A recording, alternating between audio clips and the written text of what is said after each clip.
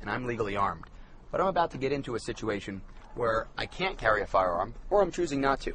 Maybe I'm going into a bank, maybe I'm going to pick my daughter up from school, or maybe I'm going out for a few after-dinner drinks and I've decided that I'm not going to be armed at this point. Easy solution with the GunVault Microvault for in-vehicle storage. I'm going to reach up under the seat where I have my biometric Microvault secured.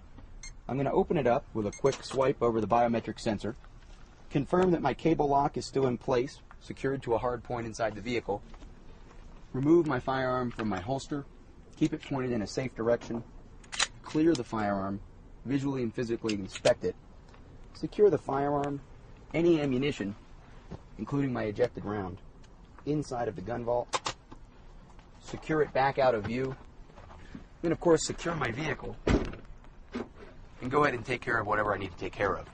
I know that the Microvault is protecting my firearm, keeping it secure, and when I'm done with whatever business I need to conduct, I can come back and reverse the process to get my loaded, legally carried firearm back into the holster so I can continue on about my day.